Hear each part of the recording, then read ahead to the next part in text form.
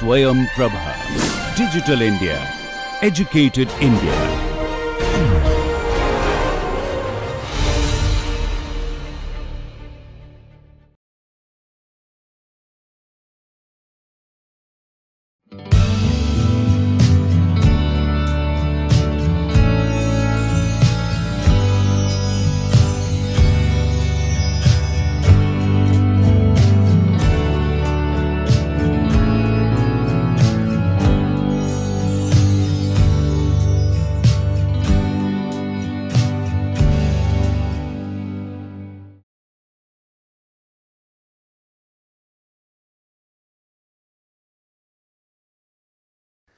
Hello friends, this is the second lecture on justice, and we have already had one lecture where we have discussed justice as a distributive concept, and in that lecture we have discussed how different criteria can be used for distribution of resources, distribution of goods, distribution of opportunities and so on. Now, some of the criteria that we have discussed like needs or desert, freedom of choice or maximization of utility, or to benefit the least disadvantaged sections in the society and so on. One of the contentious issue regarding this whole conception of justice as a distributive concept is that it talks about giving everyone's his or her due.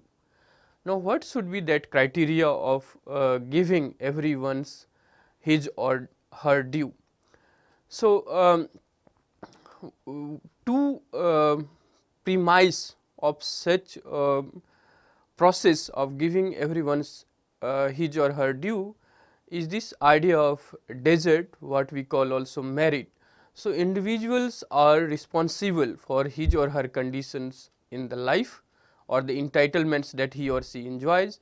That conditions or entitlement is the result of his or her action, and therefore, if there is inequalities in the society that is based on the individual skill, talent, capability or merit and so on, is justified, and the principle for justification of that kind of status or entitlements is this desert.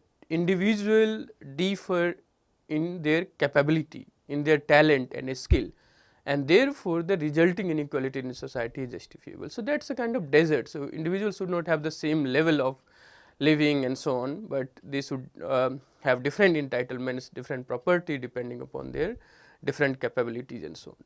The other principle for such process of giving one's dues is the idea of need. So, individual may have different needs. The society should ensure that the distribution of resources is allocated according to the needs of different people, different individuals, different sections of society and so on. So, these two remain one of the fundamental contentious issue in this idea of justice as a distributive concept.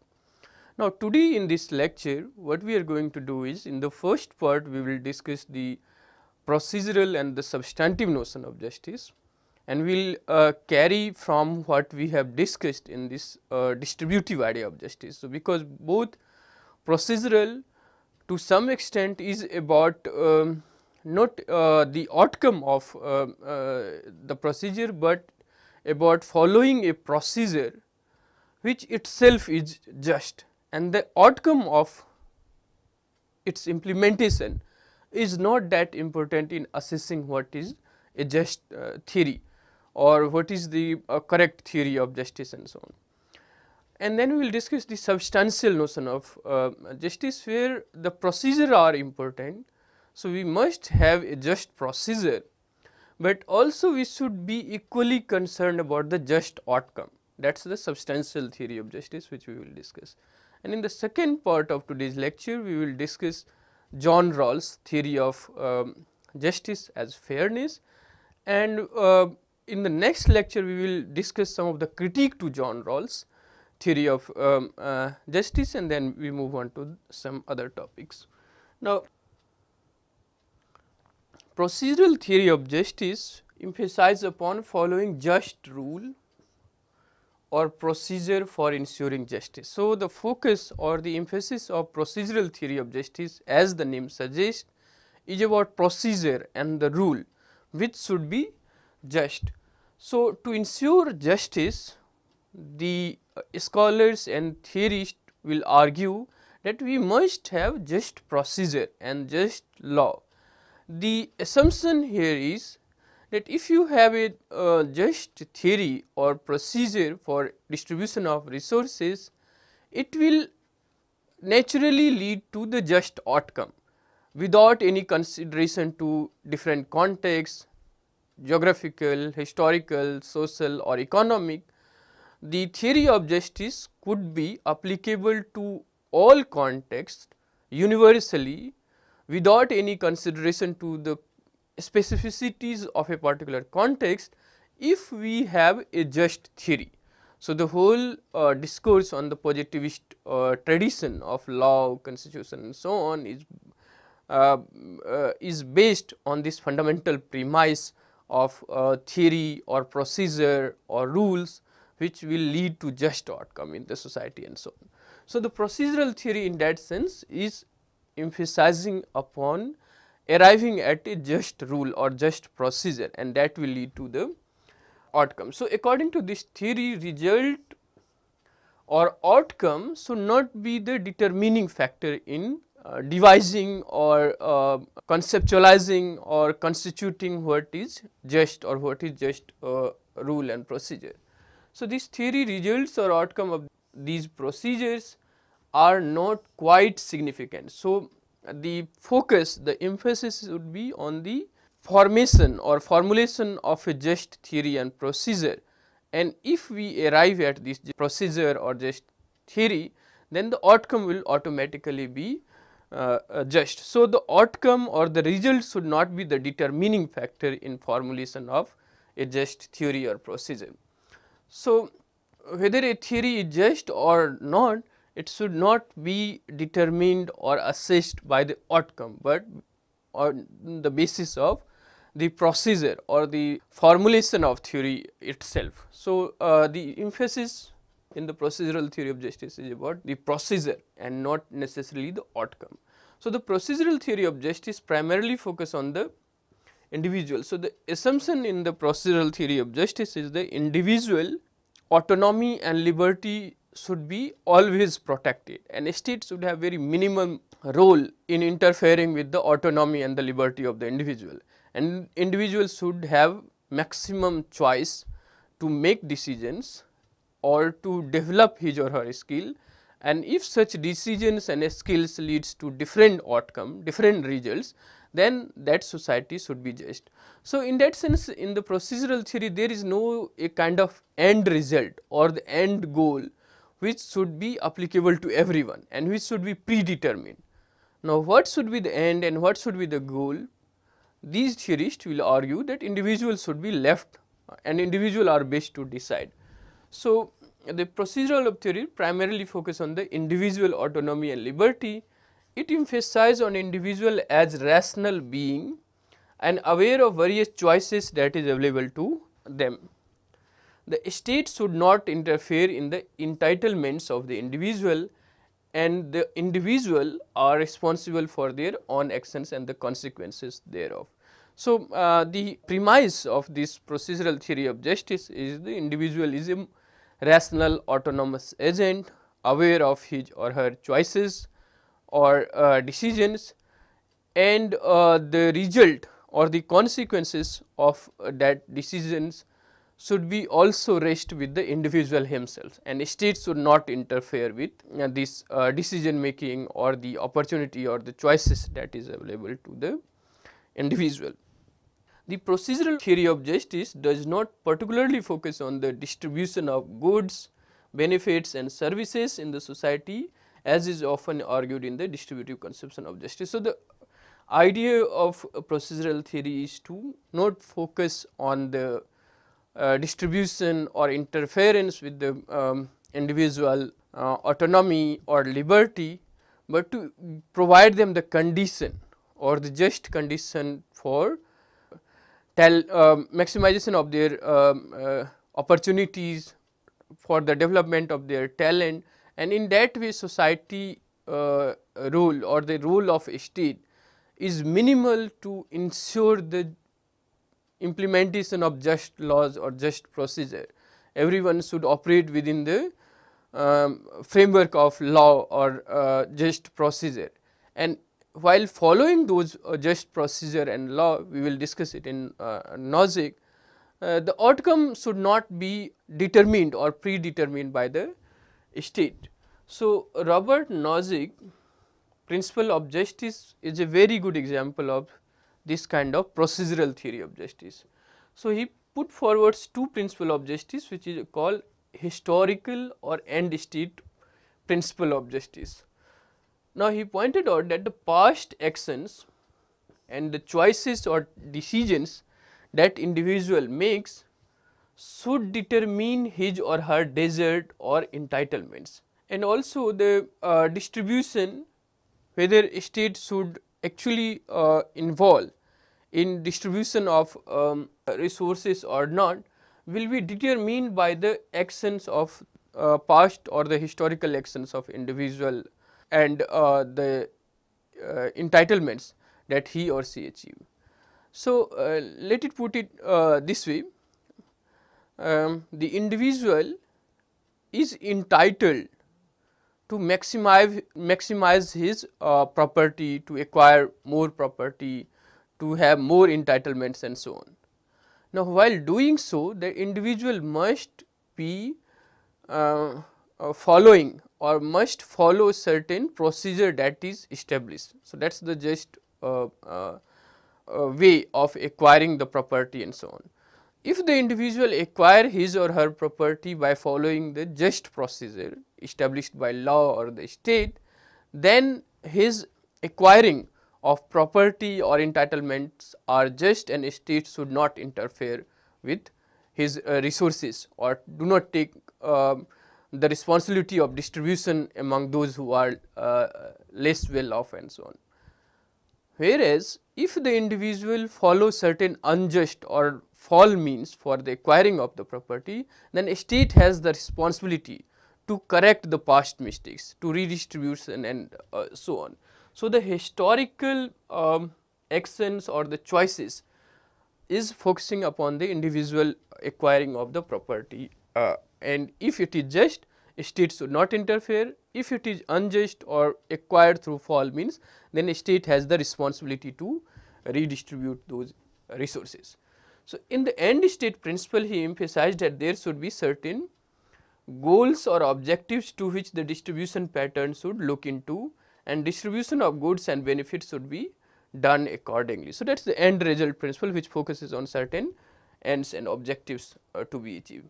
So, Nozick explains how only a just acquisition of property leads to just transfer of property. So, if you remember in the equality also, we have discussed this idea of acquiring property in a just manner, and its transfer to the other individual is just if the holder has acquired his or her property in a just manner. So, the entitlement is not sufficient, but the process of that acquiring that entitlements or the transfer of that entitlements are equally significant. So, Nozick argue that a state should have a minimal role in distribution. For him, distribution is justified only when property is acquired by foul or unjust means. Otherwise, this state should have very minimal role, should not take the responsibility of distribution if the acquiring of property or entitlements by the individual are just, even if it is unequal in the society and so on. So, those inequalities in entitlements or rights are justified if such acquisition are on just principle or by following the just procedure established by law. If there is a fall, if there is unjust method for the acquiring that property, then state has a role to take away that property and involve in the process of redistribution, but otherwise a state should not interfere with the individual entitlements and property. Now, the substantive justice, in contrast to the procedural theory of justice, also equally emphasize on the outcome or the just outcome in the society. So, the procedural theory of justice particularly focuses on following some procedures or rules to ensure justice, but the outcome of such procedure are not that important while assessing a theory of justice. So, the functioning or the assessment of a theory of justice is based on the procedure itself or the rule itself, and it is argued that if a just rule is formulated or just procedure is formulated, then the outcome will necessarily be just. So, we do not have to take into account the outcome to understand a theory of justice, but we have to formulate a theory which is just in itself, then the outcome or the result will be taken care of on its own. So, however, in contrast to that, substantive theory do emphasize equally on how to get just result by applying just procedure. So, the procedure itself is not sufficient, we also need to equally emphasize on the just outcome.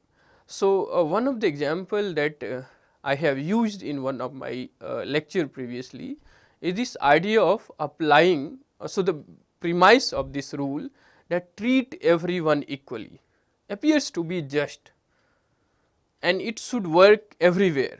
We should treat everyone equally. Now, if a society is not equal, if society is not equal, then if we apply this just rule of treating everyone equally, may not lead to the just outcome, that is, everyone will not be on the same level or with the same opportunities or with the same entitlements or resources. So, treating everyone equally in an equal society will lead to just outcome, but treating everyone equally in unequal society will not lead to the just outcome. So, therefore, the substantive theory of justice argues about not just a just principle or procedure of justice, but also the just outcome or the just result of that theory.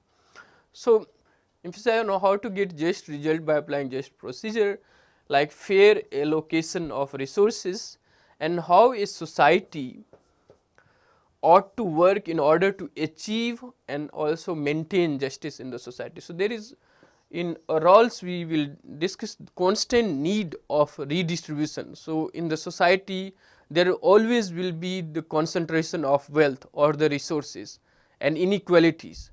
Now, there is a role of a state to devise a mechanism which will constantly redistribute the concentration of wealth and resources, and to ensure that everyone should have maximum equality or maximum opportunity.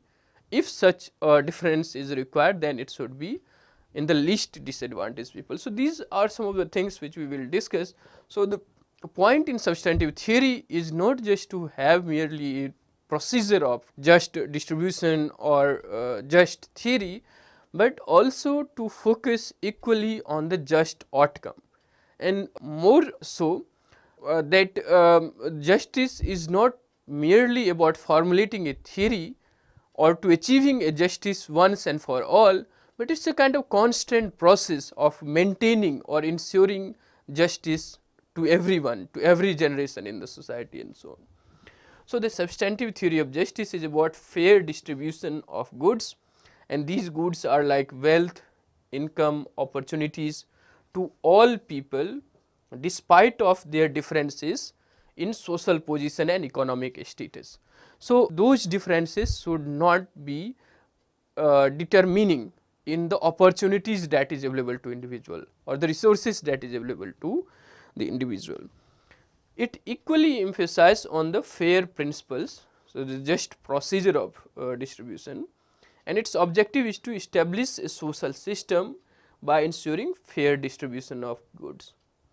Although his theory is regarded as procedural theory of justice, John Rawls' concept of justice as fairness could be also regarded as a substantive theory.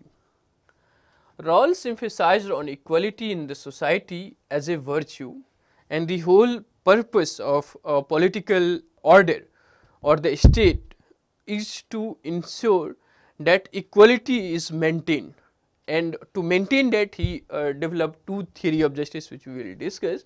So, justice is the fundamental political virtue in the society. However, he argued that any deviation from this principle of equality is justified if that is for the benefit of the least well-off section in the society. So, he argued that to ensure substantive justice in the society requires not just the adherence to the principle of equality, but also it sometimes requires certain preferential treatment or some deviation from this principle of equality. Now, those preferential treatment and deviation from this principle of equality is justified only and only when it is in the benefit of the least well-off sections in the society and not otherwise. So, he argued that natural talents and social position should be used to make everyone and not just one or few talented or socially economically well-off people, but everyone. So, that is the urge for creating a society which is more just or egalitarian, which provide equality to everyone, every single individual or member of that society, and not to few or a selected group of individual. So, natural talents and social positions should be used to make everyone's life better off or for others benefit in society rather than merely benefiting oneself. So, in the libertarian or the procedural theory of justice, we have seen that the individual entitlements is based on his or her choice or decisions that he or she makes previously, and if such decisions or choices lead to different entitlements, those entitlements are just. So, for them the justice is a matter of individual and not of the society. So, the objective should not be to create a kind of condition or justice is not something that is about related to the society, but it is the individual matter, and the purpose for justice is to ensure maximum liberty and freedom and autonomy to the individual to develop his talent and accordingly get differential or unequal entitlements depending upon his or her capabilities and talent.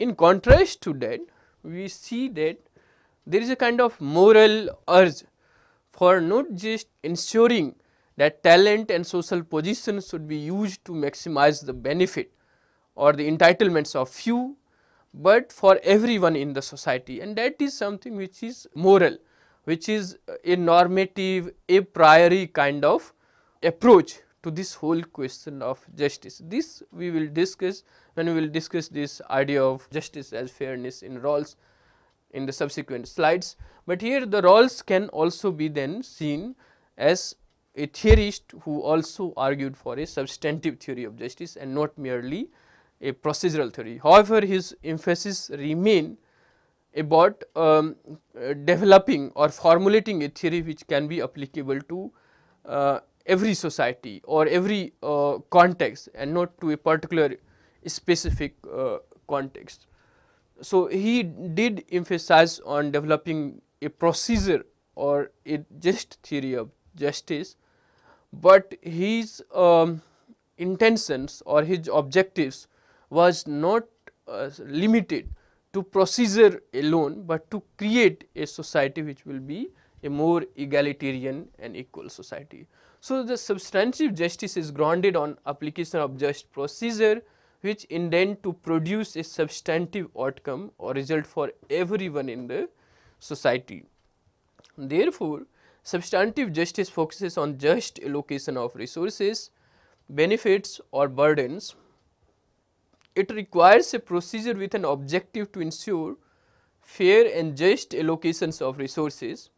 It also requires responsible agents like individuals, group of individuals, public institution and state to ensure that justice or the allocation of resources are done in a just and fair manner. Now, we move on to the second part of our lecture today, that is Rawls' conception of justice as fairness.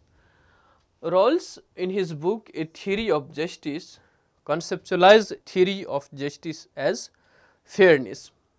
Now, this idea of justice as fairness is based on the basic tenets of the procedural theory of justice. So, as I was saying, the Rawls' concern was to arrive at a theory of justice which will lead to substantive outcome, or to create a society which will be more just, more egalitarian, which will provide maximum autonomy and freedom to every individual in that society. So, to create that kind of society, to provide that kind of opportunity to every single member of the society, Rawls conceptualized this theory as fairness, which equally emphasize upon the end results or outcome to create an egalitarian and just society. The premise of his theory is that a human being as a rational moral agent, and both these points are very significant in his conceptualization of justice, that the individual which is rational but also a moral individual, and this moral individual will also have a sense of justice which is innate. So, even we will discuss it in the veil of ignorance, the individual being by nature is rational and also a moral agent, that is the base or the premise on which he or she develops some moral or normative judgments and course of action. So, the premise for this theory of justice as fairness is based on the idea of human being as rational or moral agent, therefore, would choose a principle of justice that would be inconsistent with the distributive theory of justice. So, Rawls talks about the distribution of primary goods. So, here he tries to combine a procedural and the substantive theory of justice, and also the idea of individual as the autonomous, rational, moral being on the one hand, but also that individual is the part of the larger society or the larger community, and therefore, he has some obligation, some responsibility towards this idea of distribution of some resources. So, thus the main focus of his theory is distribution of the benefits, or what he calls primary goods. So, in Rawls we need to understand, while he is arguing for the distribution of the primary goods, he is not arguing for conceptualizing and defining what is good for the individual. Now, for what is good and what is desirable, what one should aspire to become, should be left with the individual to decide or to make decision about.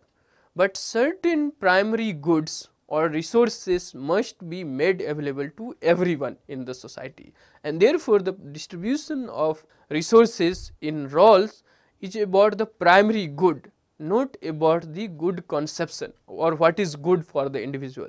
That should be left. So, there is a kind of a balancing act between this state taking the responsibility of not just providing, but also determining what is good for the individual on the one hand in the kind of authoritarian totalitarian state, and on the other hand the absolute minimalist state without any consideration to the responsibility of distribution or redistribution and so on. So, the Rawls is trying to balance between these two extremes of leaving individual to his or her fate and to interfering in the every sphere of individual life. So, Rawls' theory of distributive conception of justice is about distribution of goods, not about conceptualizing or determining what is good for every individual in the society. So, individual has the autonomy in determining what is good for him or her, but state has a role to ensure that the primary goods or the resources are available to every member in the society. What are those primary goods according to Rawls is that liberty, the maximum liberty should be made available to everyone, then the opportunity which should not be limited to few or the selected groups, but to everyone, income, wealth, self-respect, and not having any scope for envy. So, to create a just society, it is necessary that the entitlements or the acquisition of property or the status of individual is not envied by the others. It can only be done when such acquisition, such status is seen as just by others or everyone in the society. So, there they will cherish and not envy the others status or others entitlements or property and so on. So, these primary goods like liberty, opportunity, income, wealth, self-respect, and not having any scope for envy is something which should be distributed to everyone. So, Rawls argues that these goods should be distributed equally among all the members of the society. However, any deviation in the sense of making some preferential treatment or to do some preferential distribution to a section of society is justified only when it is rationally explained.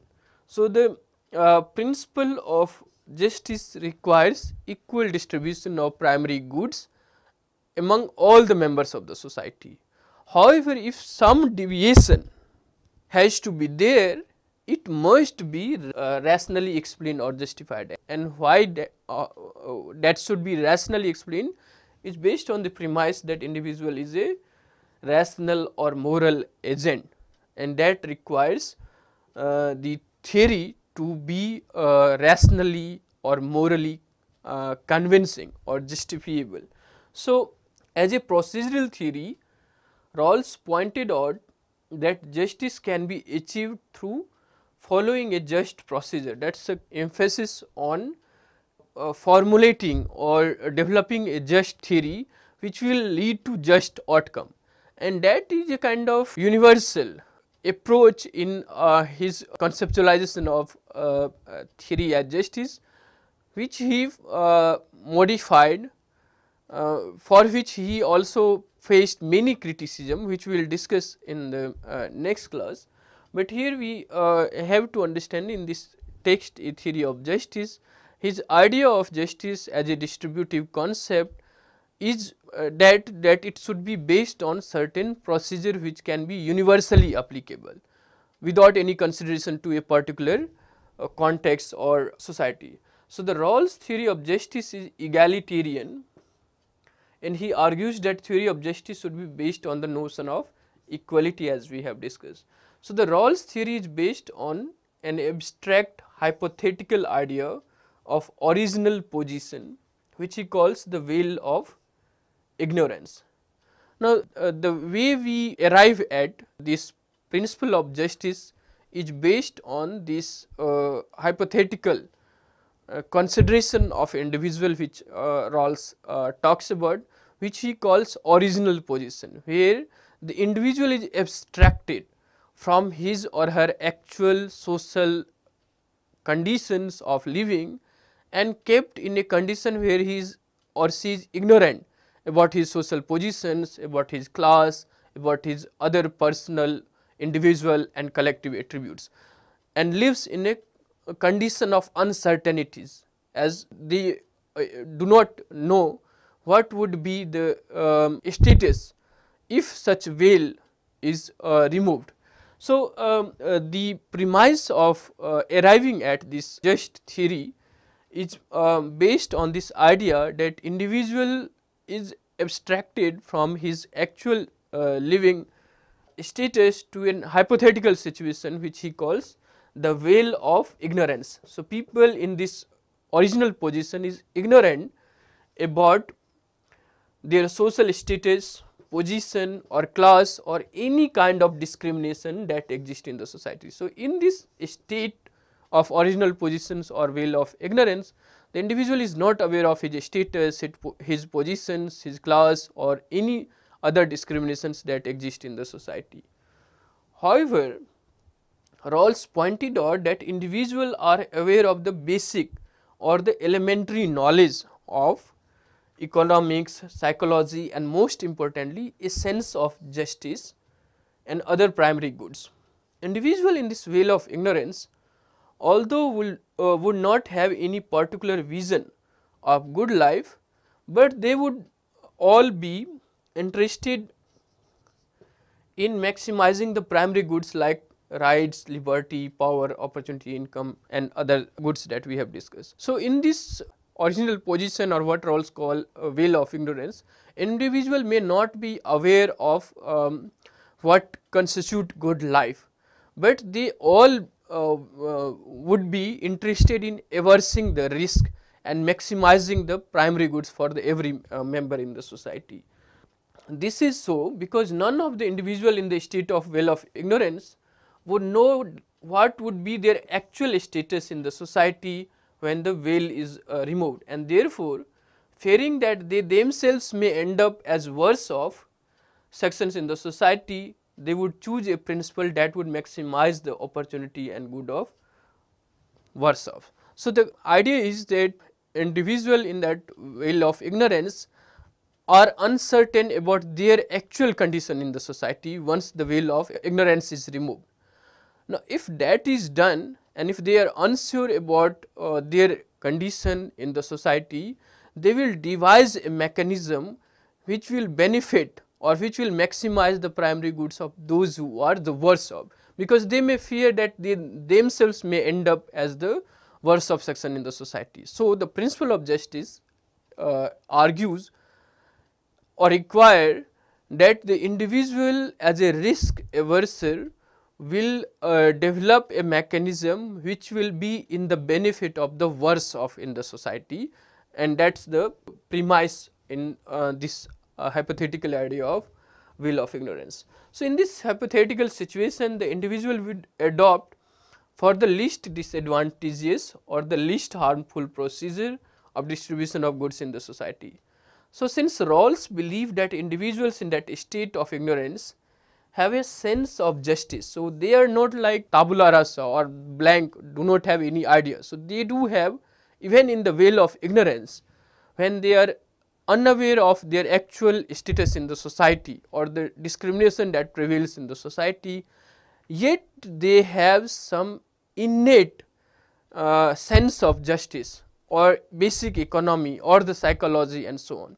So, this sense of justice according to Rawls is the source of their moral judgments and motivations. So, this idea of individual being not just a rational person, but also a moral person is very significant, and that moral or a sense of justice is the source of moral judgments and motivation in individual. So, the deliberation on these sets of moral judgments and motivations will lead to what Rawls calls a state of equilibrium. Now, different sets of individual with their sense of morality may not necessarily be automatically will have a same set of moral judgments or moral decisions.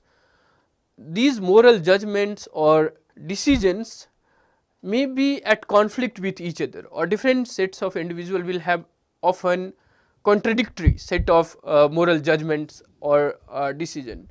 Now, in that condition, the moral individual, not just being moral but also rational, will deliberate, will reflect on those moral set of judgments or decisions, and will arrive at a state where there will be a kind of equilibrium, and that equilibrium will remove the inconsistency in the moral decisions or moral judgments.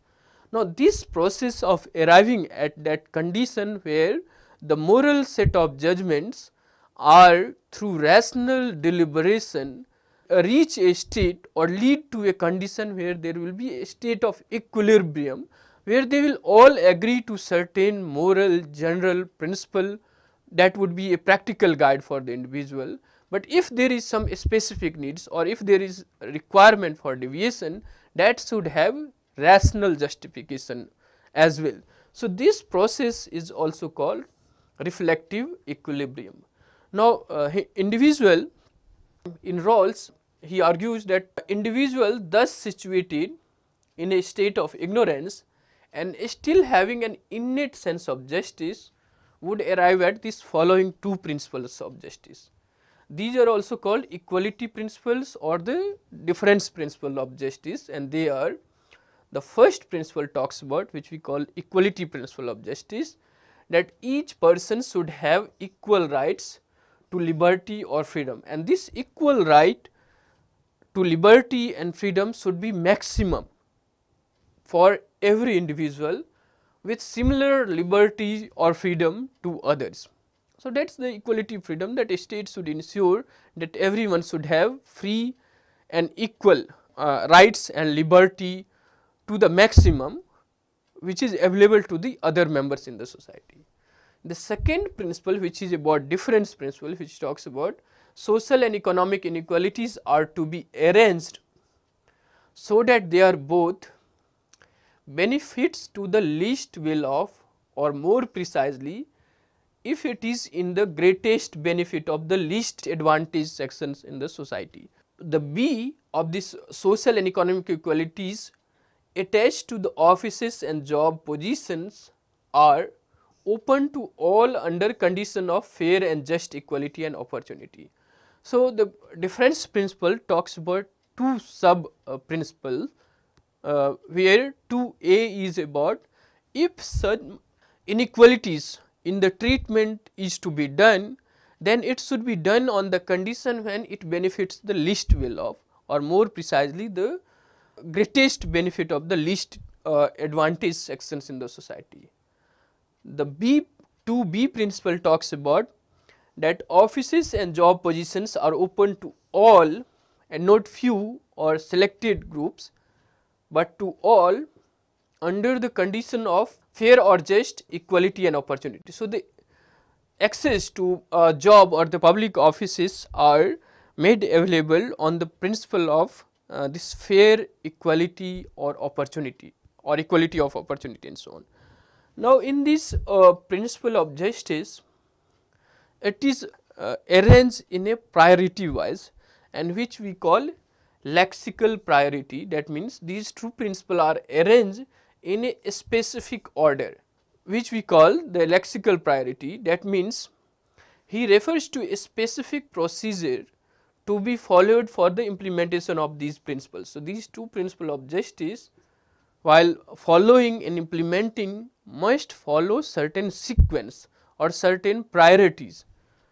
These priorities are that the first principle should be implemented before the second. So, the preference or primary emphasis should be given to the first principle that talks about that each person should have equal rights to liberty or freedom with similar liberty to the others. So, a state should ensure that individuals should have equal rights or maximum equal rights to liberty and freedom. The second principle, the 2B, that talks about equal opportunities or fair equality, must come before 2A. So, before the state go for the preferential treatment, state must ensure the free and equal opportunity to offices and job positions. So, thus Rawls talks about a procedural theory of justice with some sequence which we call lexical priority. These principles, if implemented properly, will ensure justice as fairness. So, justice in Rawlsian concept is not